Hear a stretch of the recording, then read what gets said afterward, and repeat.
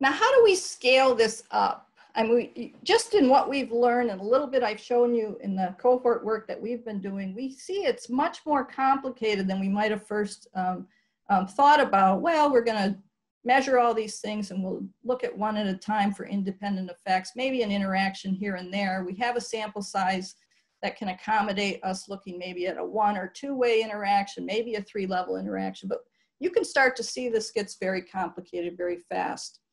And this notion of the exposome, which is on scale of how we think about genomics today, where we're not just measuring one gene, but looking at GWAS or genome-wide. We want to look exposure-wide.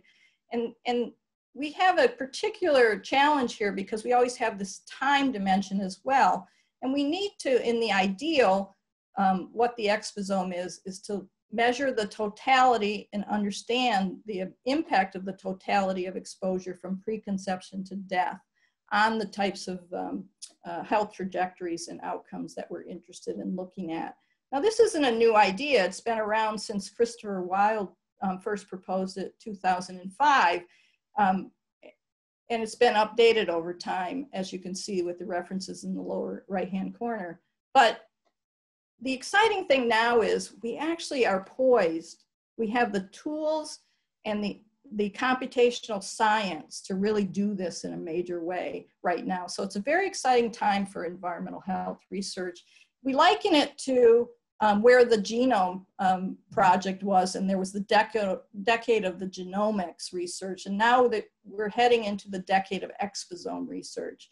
We can embrace the complexity, searching for these gene-gene and gene-environment interactions and environment-environment interactions in a significant way with the tools that are emerging. So how do we embrace the complexity and incorporate exposome into translational science? Because that's what we wanted to do. We wanted to translate to health.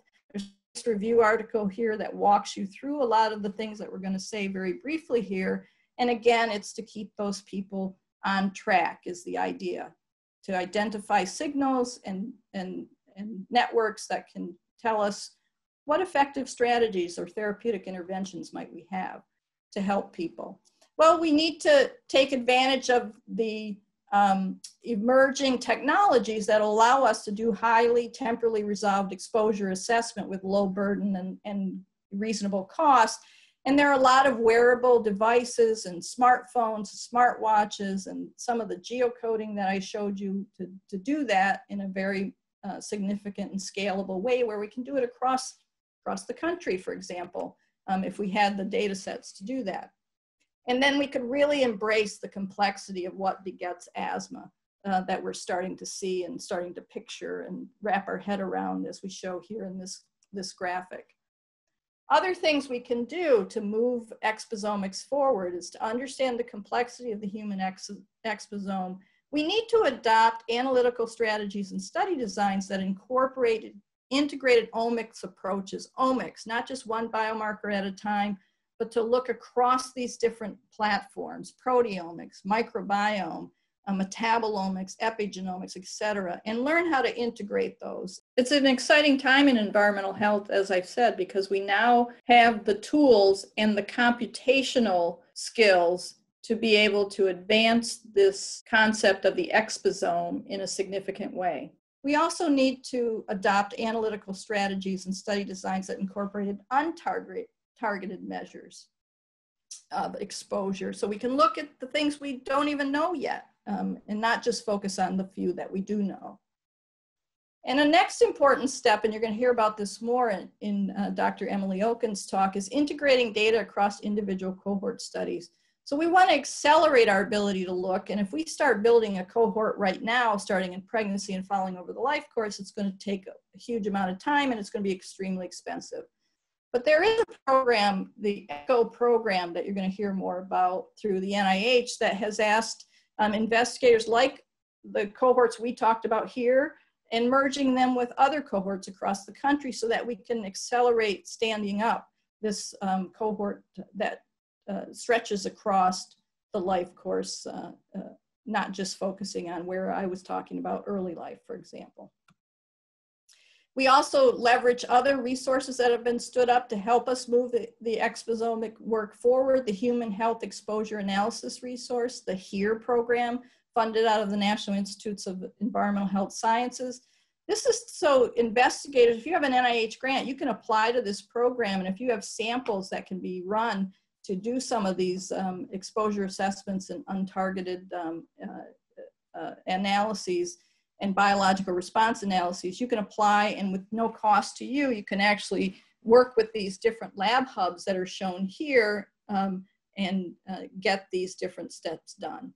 Now I showed you the link here too, where you can find how do you apply to it, what's really available through these labs, and I encourage you to go look for that. Now you might be feeling a little overwhelmed. I want to reassure you, we do not need to measure it all to make significant progress on the exposomes. You do not have to be able to measure every possible exposure over the entire life course to make significant steps forward. Measure as much as you can and try to take advantage of some of these tools that allow you to do so in a major significant way.